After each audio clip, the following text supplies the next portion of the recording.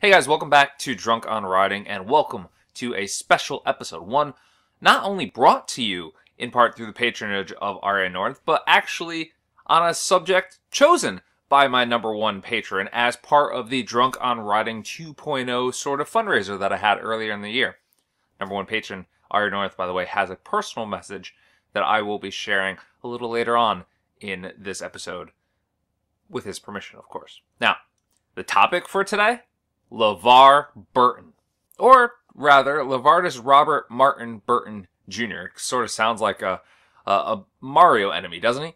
But you might know him from several projects. Whether his Emmy-nominated turn in Roots, in which he played the young Kunta Kinte, Star Trek: The Next Generation, where he dazzled as the blind but all too perceptible, except when it came to the ladies anyway, Geordie LaForge, or for the role probably most associated with this channel. Hey, you guys had your chance to vote for the Star Trek dissections.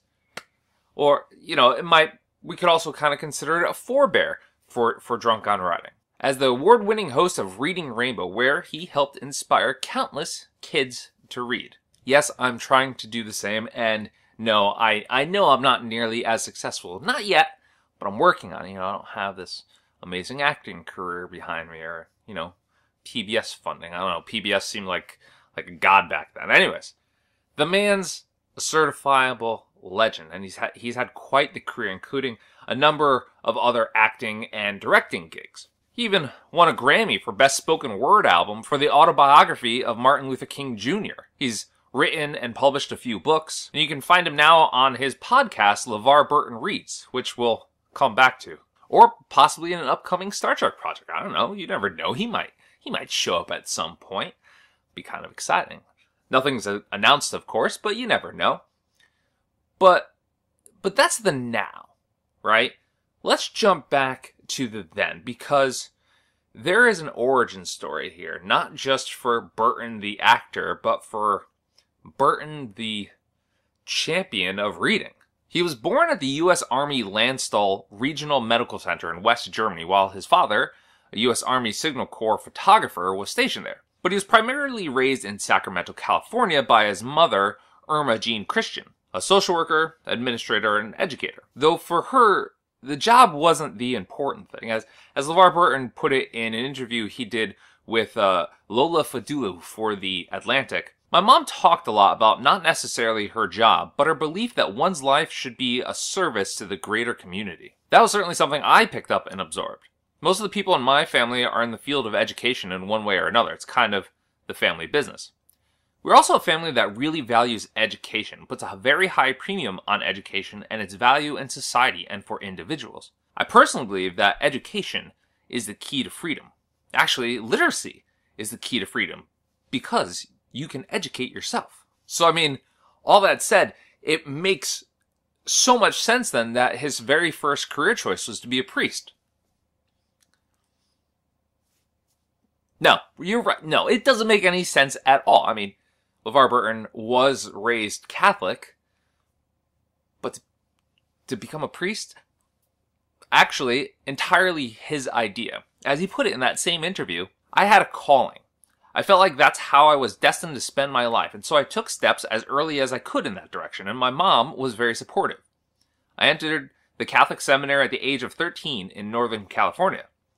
I began my formal training as an initiate into the Order of the Society of the Divine Savior." This was at the St. Pius X Seminary in Galt, California, where he spent 4 years and graduated. However, during those 4 years, he also read up on many a philosopher and started questioning the Christian dogma. As he put it, "I decided that I needed to find some other focus for my life at the ripe old age of 17. I sort of took inventory. What did I feel like I was good at? Where did I find some passion, some juice in my life?" And the answer was theater arts. So he enrolled at the University of Southern California with a drama scholarship and appeared in his very first short film just some 2 odd years later, Almost a Man, based on the story The Man Who Was Almost a Man by Richard Wright, and which seems still oddly fitting all these years later, as it's about a 15-year-old who thinks getting himself a gun will earn him respect. This goes about as well as you would assume, and we're pretty much going to leave that there. But LeVar Burton really made his mark in the 1977 ABC award-winning drama series Roots, based on the novel by Alex Haley, where, as I mentioned, he played a young Kunta Kinte, and earned him an Emmy nomination for Best Actor in a Drama Series. Now, over 130 million people watched Roots when it aired. To put that in perspective, that's like 100 times what the amount of people that currently watch The Walking Dead when it's live? Is it 10 or 100? One of those. I don't remember where the decimal is. But, you know, that's huge amount. Famously, it did not include Ronald Reagan at the time. He refused to watch. He's, you know, a weird dude. But the show was, I mean, to call it culturally significant is to kind of put it lightly. I mean, it really brought to light for a whole lot of people, a wide swath of the American public, just how awful and cruel the slave trade was. Like, people had talked about it before this, obviously, but this put it in a different light. You know, you could see it. This was visceral. It showed how it impacted and continues to impact culture, our society, and very particularly, obviously, African-American society, African-American identity, and its suppression. A notion sort of really summed up in what very well might be the show's most infamous scene. Your name is Toby. What's your name? Kunta.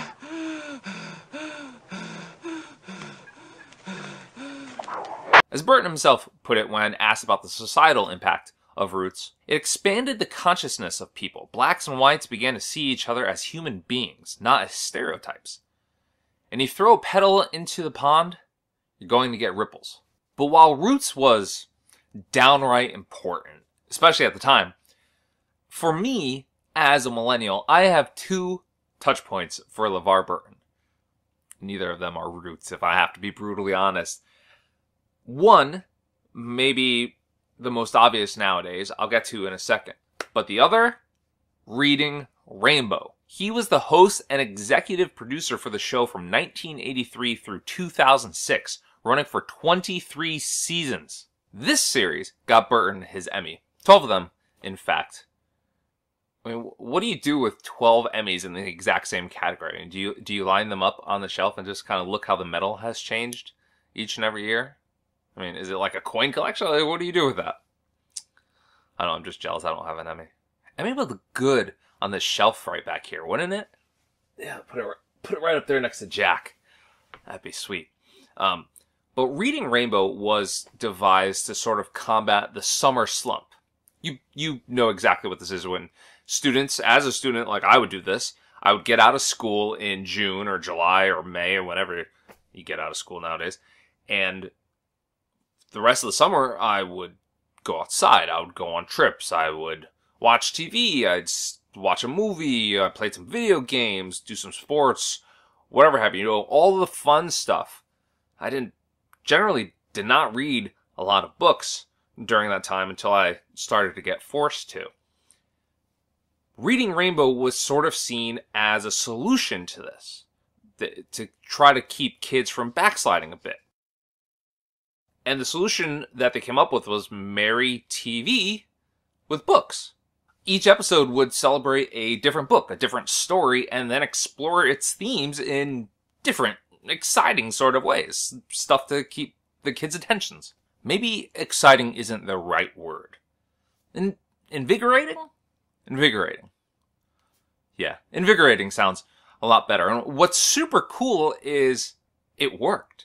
Millions turned into Reading Rainbow, including #1 drunk on riding patron, Ariya Norinth, who has a little personal anecdote I think fits in perfectly right here.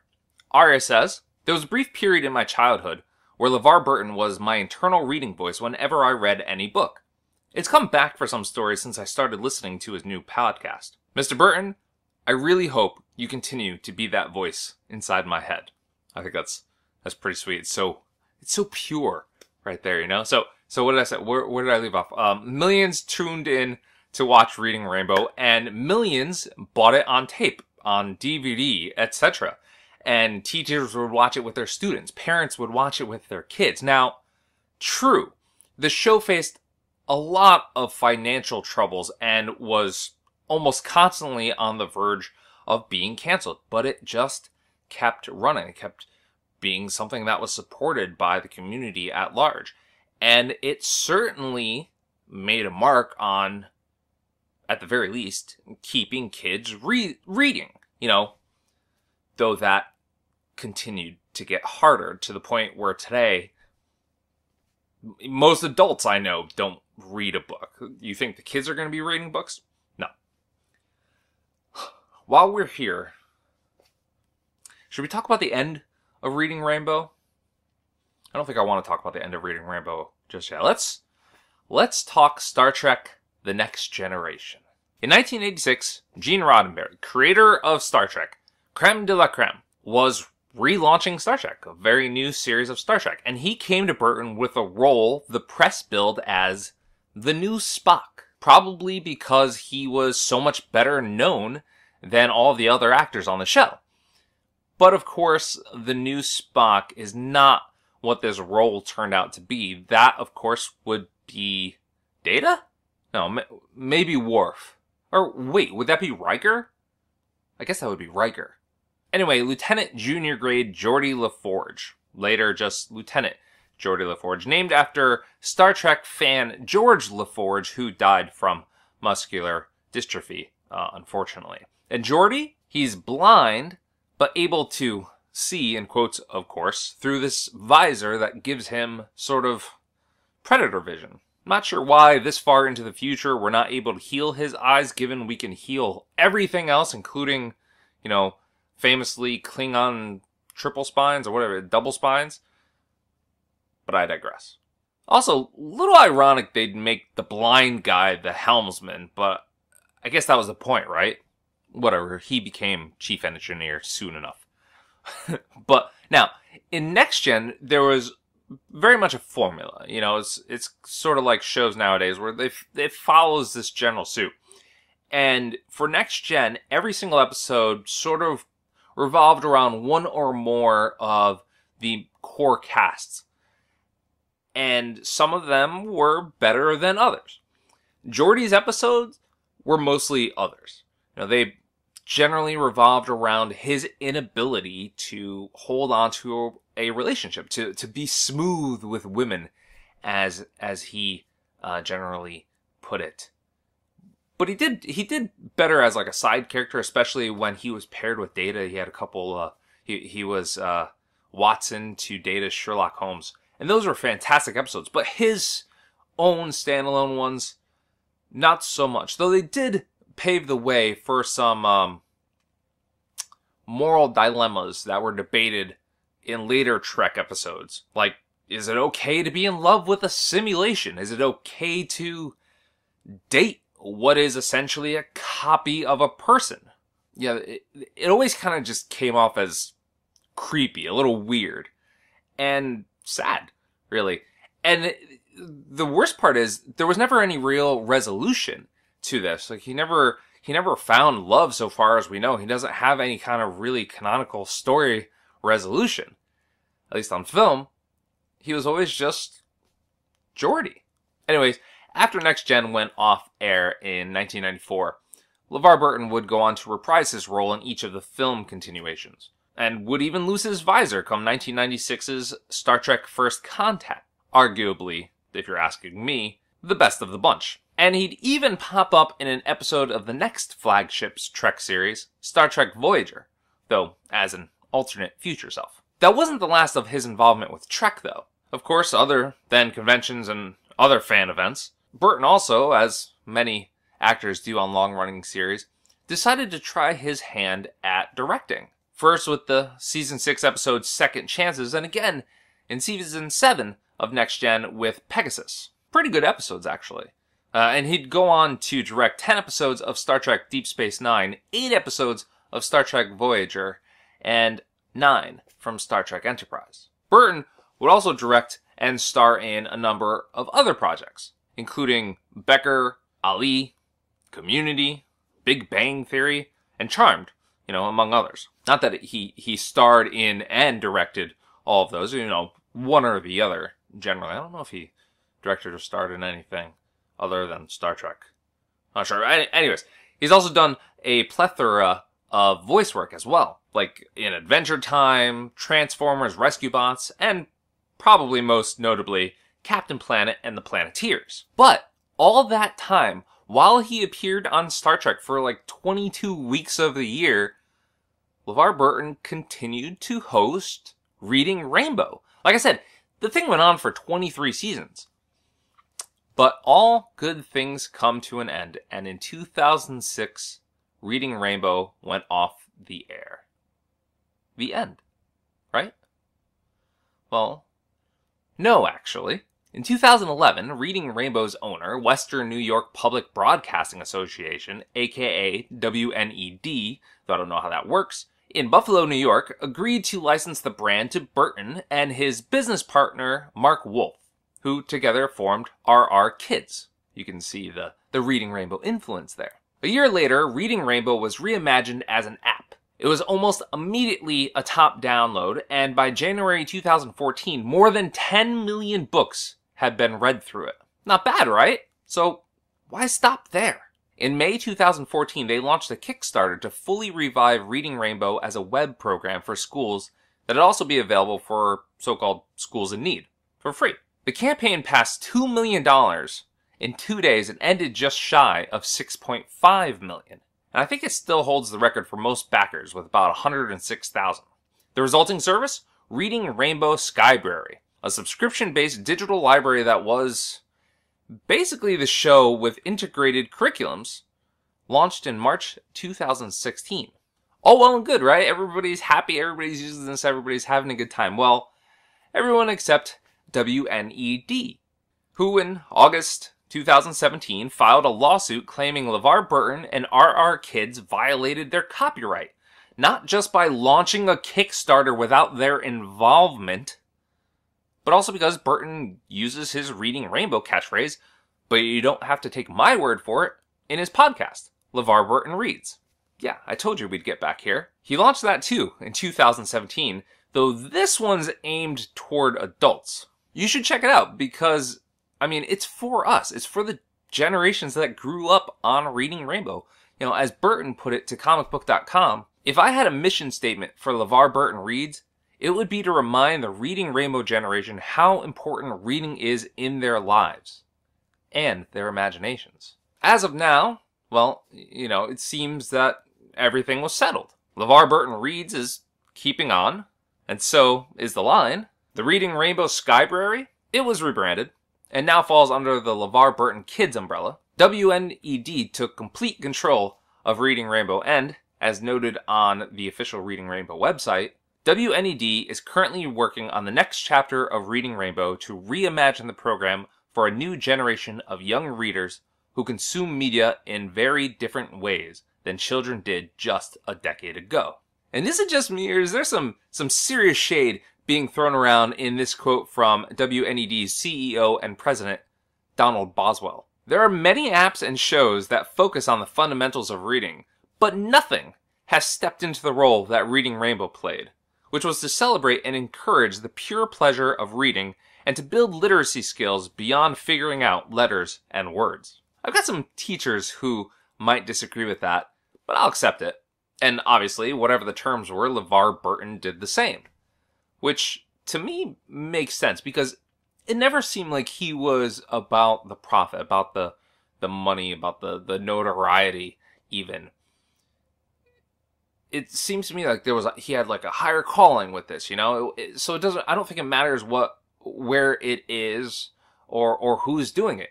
As he said, as long as we are engaged in storytelling that moves the culture forward, it doesn't matter what format it is. Because storytelling and visual storytelling was put in the hands of everybody, and we have all now become storytellers. By the way, quick aside that has absolutely nothing to do with anything that I've talked about so far, But did you know that Mika Burton is his daughter? What? I mean, I know I didn't talk a lot about his personal life, like how he's married to who seems to be a lovely supporting wife, Stephanie, or has a son, Ian, he didn't even know about until he was 3 years old, but I've been listening to Mika's content for years, and I never knew that. I never even got a hint of that. I was like, what? That's just nuts. This is nuts. But this has been the Drunk on Riding mini biography of LeVar Burton. And I hope it did him some justice, because I think without LeVar Burton, Drunk on Riding probably wouldn't be here. People probably wouldn't be watching or listening to Drunk on Riding at the very least. So thank you for that, Mr. Burton. And hey, if you are ever around the area and want to stop by and show me how it's done, you are welcome any day of the week. I hope you do. That'd be cool. That'd be really cool. Remember, if you enjoyed this episode, head on over to drunkonriding.com for a bunch of exclusives to help the channel grow and so much more. Or if you don't feel like doing that, just please give the video a thumbs up, leave a comment below, subscribe to the channel, do whatever you do on YouTube or wherever you happen to be watching this. And until next time, the next video, cheers and keep on riding. And reading. Keep on reading too. Why not?